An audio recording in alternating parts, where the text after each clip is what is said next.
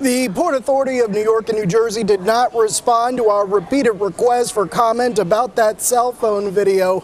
Elaine, there are just 3 airports across the country, Miami, Orlando, and Atlanta, that have instituted 100% employee screening for IDs and bags. Well, Jeff, with all this focus on security and passenger screening, how did employee screening seemingly slip through the cracks?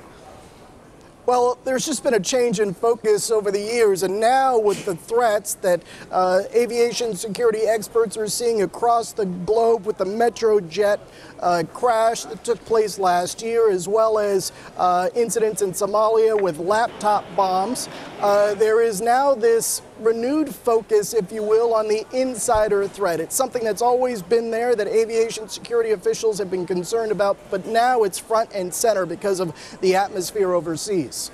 Jeff, what kinds of things does the TSA need to do to close this gap in security?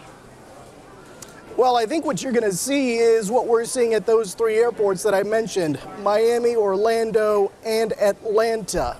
There is 100% screening of employees at those airports, and what that means are fewer entry points for employees as they come to work so that their IDs can be verified and their bags checked. So it's similar to what you see at the passenger security checkpoints, where there are fewer entryways as you head to the gates so that the people going through can be screened thoroughly.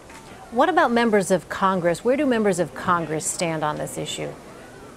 Well, this is interesting because what we're hearing is there has been legislation that passed the House that would address some of these insider threat issues, but it's being held up in the Senate. There was a lot of talk about that today at this hearing. All right, Jeff Pegues for us. Jeff, thank you so much.